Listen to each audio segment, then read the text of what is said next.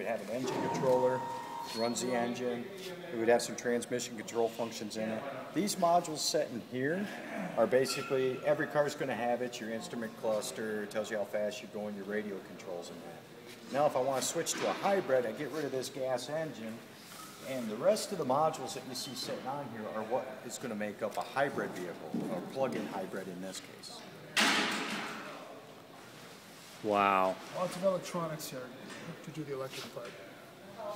And now So you... that's about, what, 3/4 of the electronics is required for the electric vehicle compared to a conventional gas.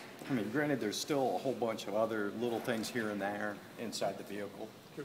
Yeah. but it's going to be the same modules in there regardless.